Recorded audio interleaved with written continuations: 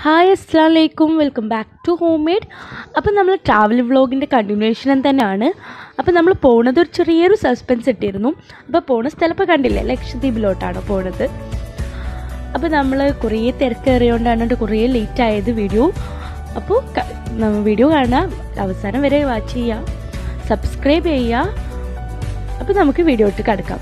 അപ്പോൾ എയർപോർട്ട് വരെ എത്തിയത് നിങ്ങൾ കണ്ടിട്ടുണ്ടാവും കഴിഞ്ഞ വീഡിയോയിൽ. അപ്പോൾ ഇവിടുന്ന് നമ്മൾ എയർപോർട്ടിൽ ഒന്ന് വേഗം ഫ്ലൈറ്റ് കയറുന്ന ഒരു ക്യാബിൻ വന്നിട്ടുണ്ട്. അപ്പോൾ കയറാൻ വേണ്ടി പോവുകയാണ്.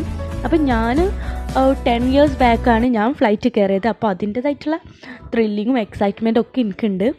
കെയ്നൂൻ്റെ ഫസ്റ്റ് ടൈം ട്രിപ്പാണിത് ഫ്ലൈറ്റിലുള്ള.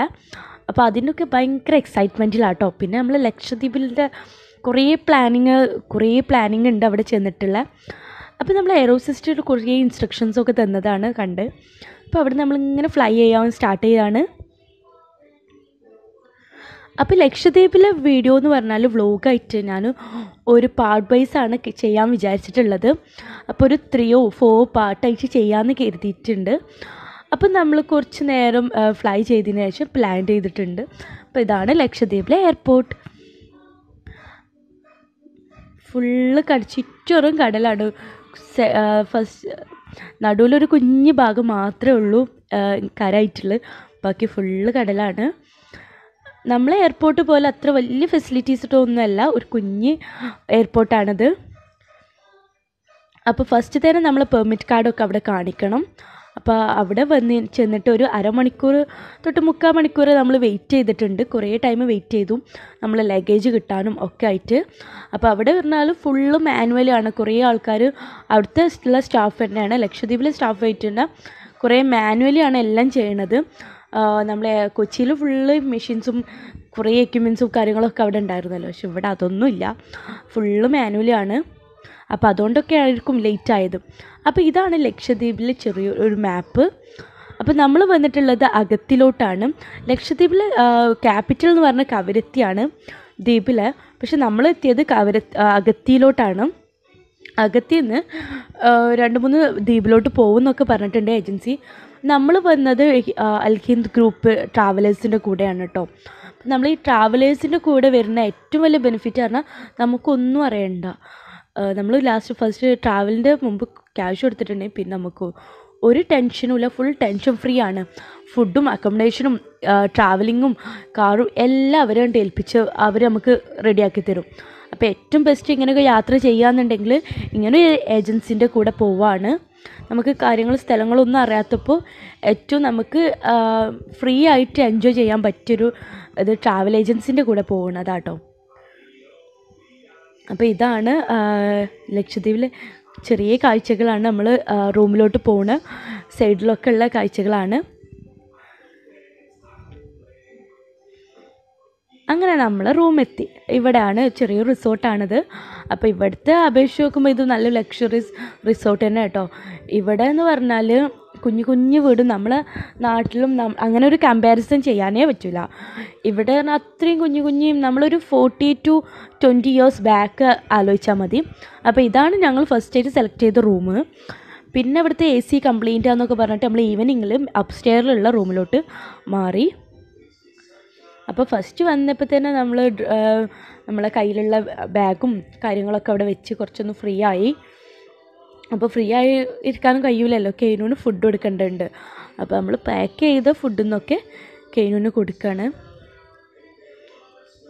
പിന്നെ നമുക്ക് അവർക്ക് വെൽക്കം ഡ്രിങ്ക് ആയിട്ട് നമ്മൾ ഇളനീര് കിട്ടിയിട്ടുണ്ട്. അപ്പോൾ അതൊക്കെ കുടിച്ച് പിന്നെ നമ്മൾ ബ്രേക്ക്ഫാസ്റ്റിന് ടൈം ആയിട്ടുണ്ട്. അപ്പോൾ അവിടെ അവർ നമുക്ക് വേണ്ടി കേരള സ്റ്റൈൽ ഫുഡൊക്കെ ഉണ്ടാക്കി, പൂരി, പൊട്ടാറ്റോ കറിയൊക്കെ ആയിരുന്നു.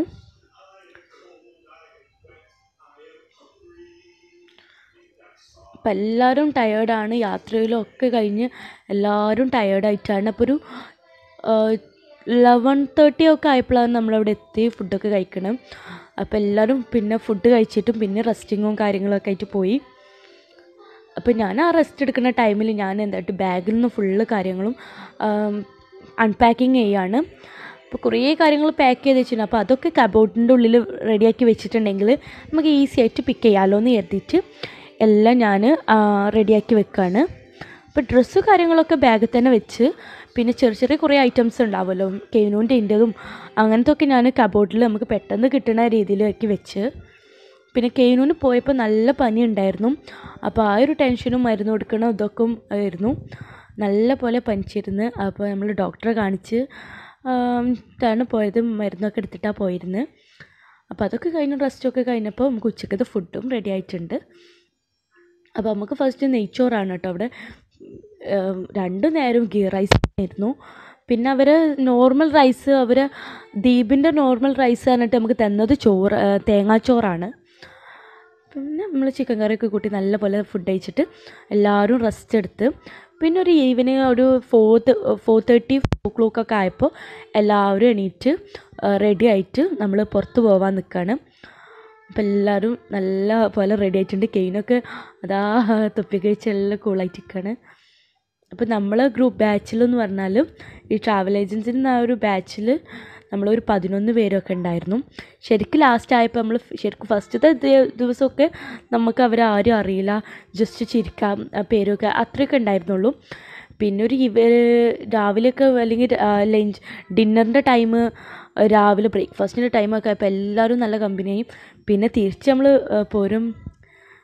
ഇപ്പോൾ ഇതാണ് പോലീസ് സ്റ്റേഷന്. അപ്പോൾ അവിടെ ആരും എത്തിയിട്ടുണ്ടെങ്കിൽ ഫസ്റ്റായിട്ട് പോലീസ് സ്റ്റേഷനിൽ പോയി റിപ്പോർട്ട് ചെയ്യണം. അപ്പം നമ്മളെ ഏജൻസി ഇവിടെ കൊടുന്നാക്കിയിട്ടുണ്ട്. അപ്പോൾ നമ്മൾ അവിടെ റിപ്പോർട്ട് ചെയ്യാനാണ് എത്തിയത്. അപ്പോൾ ഇങ്ങനെ ഇവിടെ ആര് വരികയാണെങ്കിൽ ട്രാവൽ ഏജൻസിൻ്റെ കൂടെ വരികയാണെങ്കിൽ അവർ നമ്മളിവിടെ ഫസ്റ്റ് തന്നെ ഇവിടെ ഇറക്കും. 24 മണിക്കൂറിന് മുമ്പ് ദ്വീപിലെത്തിയിട്ടുണ്ടെങ്കിൽ ഔട്ട്കമേഴ്സ് ഇവിടെ റിപ്പോർട്ട് ചെയ്യണമെന്നാണ് ഇവിടുത്തെ ലോ. പക്ഷേ ഇത് അനുസരിക്കാത്ത ഒരുപാട് പേരുണ്ട്. ഇവിടുത്തെ ഈ അഗത്തി ദ്വീപ് എന്ന് പറഞ്ഞാൽ മെജോറിറ്റി എന്നല്ല എല്ലാവരും മുസ്ലിംസ് കമ്മ്യൂണിറ്റിയിൽപ്പെട്ടവരാണ്. അപ്പോൾ ഇവിടെ പോലീസ് സ്റ്റേഷനിലും വുമൻസാണ് ഉണ്ടായിരുന്നത്. നമ്മൾ വനിതാ പോലീസ് പർദ്ദ ഇട്ടിട്ടായിരുന്നു. പോലീസ് വേഷത്തിലുള്ള ആരും അവിടെ കണ്ടില്ല. അപ്പോൾ നമ്മൾ first time police station experience ഒക്കെ ആയതുകൊണ്ട് കുറേ നേരം അവിടെ ഇവിടേക്ക് നോക്കി കണ്ട്, കുറേ നേരം യൂണിഫോമിലിട്ട് ആരെങ്കിലും ഒന്ന് കണ്ടിരുന്നെങ്കിൽ എന്നൊക്കെ പ്രതീക്ഷിച്ചു. പക്ഷെ ആരും കണ്ടില്ല. അവിടുന്ന് വേഗം നമ്മൾ പുറത്തുപോയി. പിന്നെ നമ്മൾ ഓരോ സ്ഥലങ്ങൾ കാണിക്കുകയാണ്. അവിടെയുള്ള അഗത്തി ആ ദ്വീപിലുള്ള തന്നെ കുറേ സ്ഥലങ്ങളും ഒക്കെ പരിചയപ്പെടുത്തുകയാണ് പിന്നെ അവർ ചെയ്തത്. പിന്നെ ഒരു സീൻ്റെ ഒരു നല്ലൊരു ഏരിയയിലോട്ട് കാണിച്ച് അവിടെ നിന്ന് നോക്കിയാൽ നല്ല വ്യൂ ആണ് എന്നൊക്കെ പറഞ്ഞിട്ട് ഒരു സൈഡിൽ ഇറക്കി. അടിപൊളി വ്യൂ ആണ് കേട്ടോ. ആ വെള്ളത്തിൻ്റെ കളറും സ്കൈ ബ്ലൂവിൻ്റെ കളറും ശരിക്കും അടിപൊളി എക്സ്പീരിയൻസ്, അടിപൊളിയായിരുന്നു. ഇതിൽ വീഡിയോയിൽ കാണുന്നവരെ നേരിട്ട് കാണുമ്പോഴുള്ള ഒരു ഹാപ്പിനെസ് വേറെ തന്നെ കേട്ടോ.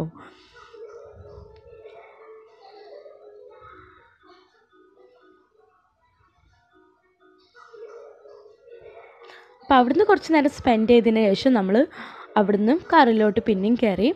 എന്നിട്ട് അവിടെ ഒരു ചെറിയൊരു മ്യൂസിയം ഉണ്ടെന്നൊക്കെ പറഞ്ഞിട്ട് നമ്മൾ ജസ്റ്റ് ഇറങ്ങിയിരുന്നു.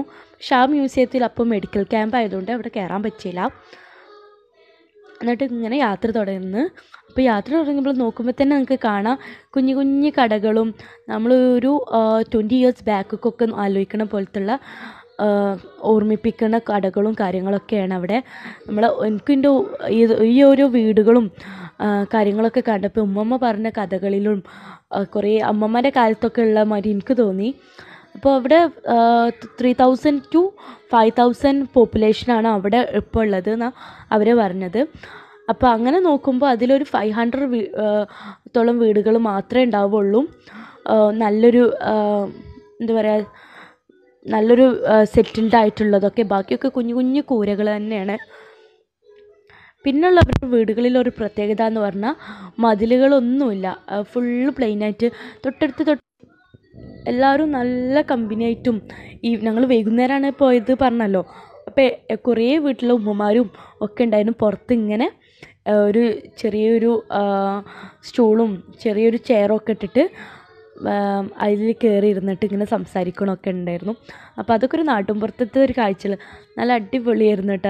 അതൊക്കെ നമ്മൾ ഇപ്പോഴത്തെ നാട്ടിലും ഇപ്പോഴത്തെ കൾച്ചറിലൊന്നും കാണാത്ത കാര്യങ്ങളാണ് അതൊക്കെ. പിന്നെ നമ്മൾ ചെറിയൊരു പള്ളിയിലോട്ട് പോയിരുന്നു.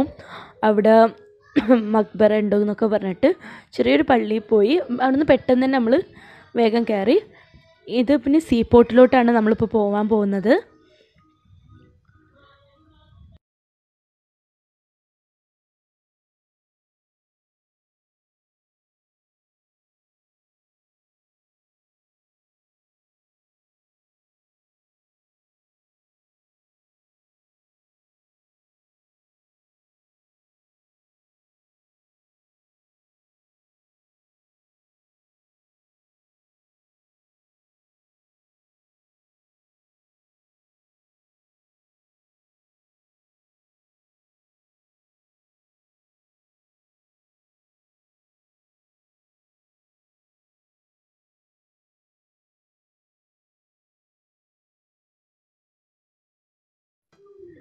അപ്പോൾ ഈ ഏരിയയിലാണ്, സീപോർട്ടിലെ ഈ ഏരിയ ആണ് മെയിൻ കച്ചവട കാര്യങ്ങളൊക്കെ നടക്കുന്ന ഒരു വലിയൊരു ഭീകരാവസ്ഥ എന്ന് പറയാം.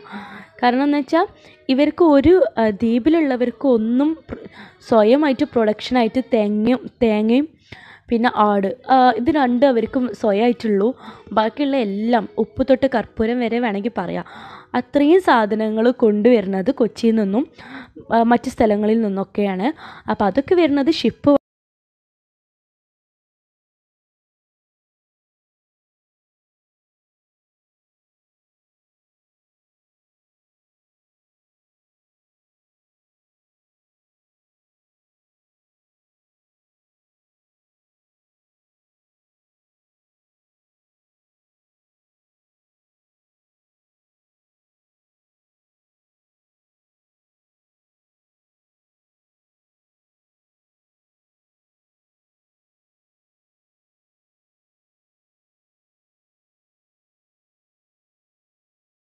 സീപോർട്ടിൽ നിന്ന് നമ്മൾ നേരെ പോയത് ലഗൂൺസ് ബീച്ചിലോട്ടാണ്.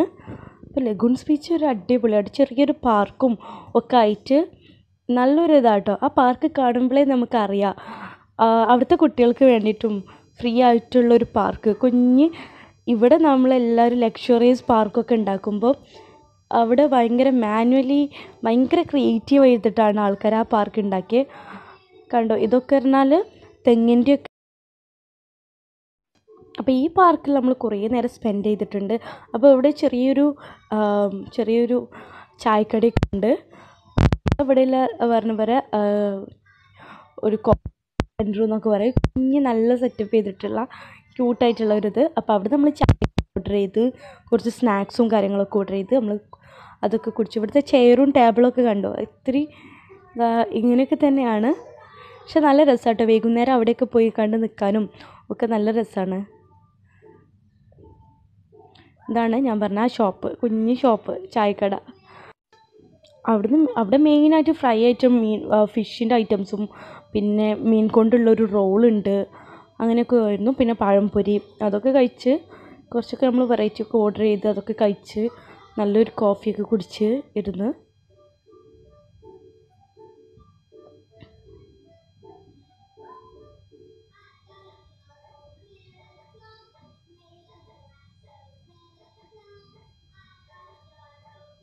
അപ്പോൾ ഇതാണ് ആ കുഞ്ഞ് പാർക്ക്, കണ്ടു ടയറും ഒക്കെ വെച്ചിട്ട് അവിടെ ഉള്ളത് തന്നെ ഒരാൾക്ക് ഉണ്ടാക്കിയതാണത്. അപ്പോൾ അതിൻ്റെ പുറത്ത് കുട്ടികളൊക്കെ, വലിയ കുട്ടികൾ ഫുട്ബോൾ കാര്യങ്ങളൊക്കെ കളിക്കുന്നുണ്ട്. അതിൻ്റെ ചെറിയ പ്രായമുള്ള കുട്ടികളാണ് ഊഞ്ഞാൽ, സ്ലൈഡ്, സീസോ ഒക്കെ ടയർ വെച്ചിട്ടൊക്കെ ഉണ്ടാക്കിയതാണ്. ഇപ്പോൾ കെയിന് വന്ന ഉടനെയൊക്കെ മണൽ വീഴാനും ഒക്കെ ഭയങ്കര മടിയായിരുന്നു. അവന് ഭയങ്കര ഒരു അറപ്പ് പോലെ ആയിരുന്നു. അവന് കഴിയണില്ലായിരുന്നു മണലിറങ്ങാനൊക്കെ, ഭയങ്കര മടിയായിരുന്നു. എടുത്ത് തന്നെ നടക്കുകയായിരുന്നു കേട്ടോ. പിന്നെ ഒരു ഇപ്പോഴൊക്കെ ആയപ്പോഴത്തേനും അവന് ഭയങ്കര ഇഷ്ടമായി. പിന്നെ മണലിൽ നിന്ന് കളിക്കണത് നിർത്തണില്ലായിരുന്നു, അത്ര ഇതിൽ കളിക്കായിരുന്നു അവന്.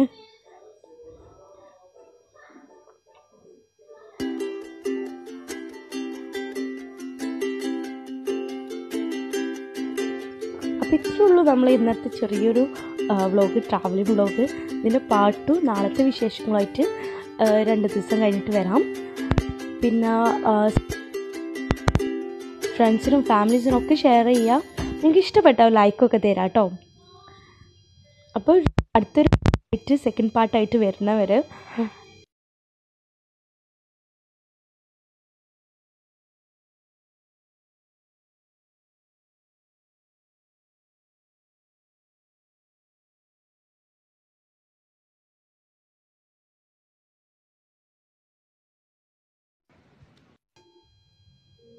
bye bye, ta-ta.